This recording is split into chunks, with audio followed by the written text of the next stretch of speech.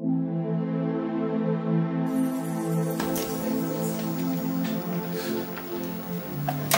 name is Veselina Panayotova. I am an assistant professor in the Department of Chemistry in Medical University of Varna.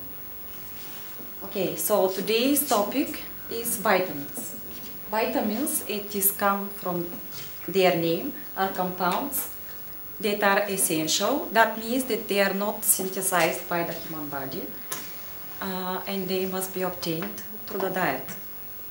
Vitamins are divided into two groups, water-soluble and fat-soluble vitamins.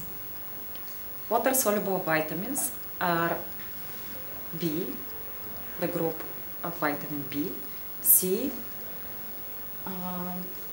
and fat-soluble vitamins are A, D, E, and K. And today we are going to perform some experiments to see the chemical properties of vitamins. As you probably know, vitamin C is powerful antioxidant. That's why we are going to observe the reduction properties of vitamin C against potassium permanganate. First, place about 2 cubic centimeters of vitamin C in a test tube. Add 2 or 3 drops of diluted sulfuric acid and 1 drop of potassium permanganate. Heat the solution.